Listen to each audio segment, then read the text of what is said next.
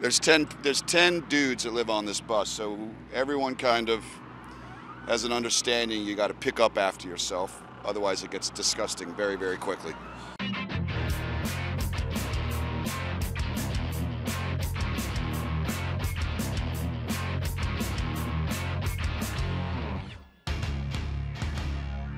We're in the front lounge of the bus. Lots of beer right in there. That right there is a Gibson ES335 guitar. We have catcher's mitts. I don't participate in that because I'm terrible at it. And what else? Oh, we got a Donald Trump coloring book that someone picked up at a Walmart. I do not watch sports on the bus. The sports fanatic on this bus is our sound man, Lee, and our merchandiser, Sean. They talk about baseball stats, and to me, it's algebra. I don't get it. We have the coffee maker, which is a bit of a god on the bus. Lamb of God has a much better coffee game than we do. Willie has I think he has like a mortar and pestle, and he spends half an hour every morning grinding his own coffee beans, and then he has a manual espresso machine that he squeezes the water through. We're lazy, we have a Keurig. We've got bananas. We've got one bag of Cheetos right there. This is our itinerary of the tour we're doing with Lamb of God. We're about halfway there. Sunday, the 5th and 22nd is 50% of the tour.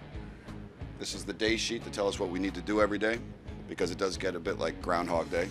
We've got one drumstick. We've got literature. JP's reading the autobiography of Miles Davis. I'm reading this, The North Water. Very good book, very graphic. Wow, that's really pathetic.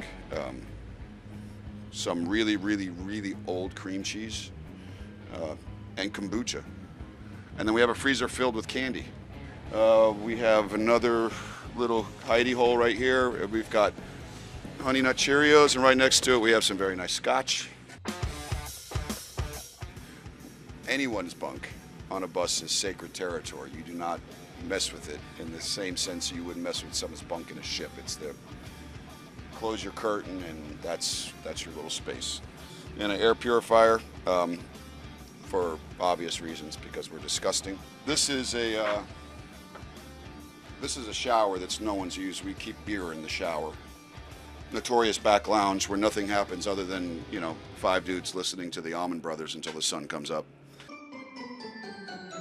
Well, first it was Tim's mom's van. We bought a Econoline, like most bands do, for $3,000.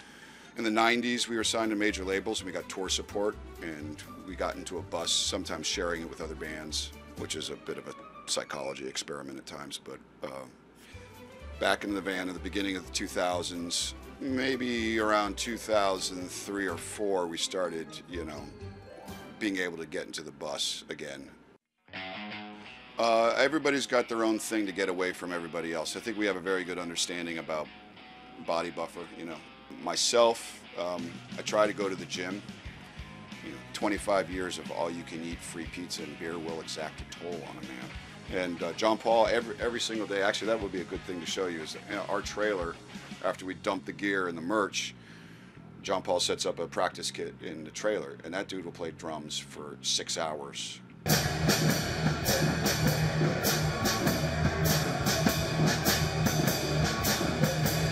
Once again, Neil Fallon from Clutch. I hope you enjoyed the very anticlimactic tour of our tour bus. Be well, be good to yourselves, and rock and roll.